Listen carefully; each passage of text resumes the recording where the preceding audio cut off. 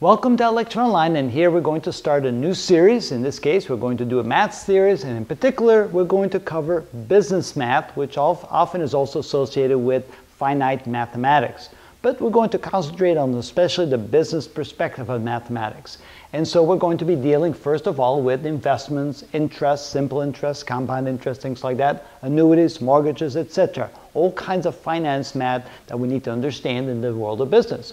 We're going to also talk about the functions and how they relate to business. So in algebra, we learn all about functions, f of x, and things like that. Well, how does it apply to business? And so we're going to look at functions in business. We're going to look at concepts such as cost, revenue, and profit, which is a big part of business, of course.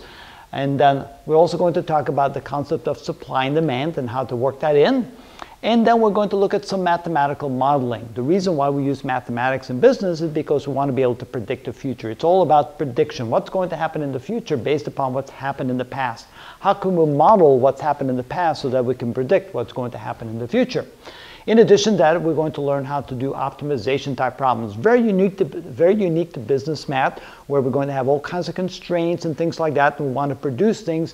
Where should we produce them? How much should we produce? And that kind of thing based upon the cost and benefit of the various aspects of that. And so that's very unique in the mathematics for business. And so we're going to look at that. Optimization is a very big part of that. We're going to learn how to utilize matrices, because a lot of what we do in the optimization arena is done with matrices, and of course and done with computers as well. We're going to learn about the Gauss-Jordan method of elimination, which is a means of solving functions, and we're going to look at the simplex method, which is a very interesting and very handy way to solve optimization problems.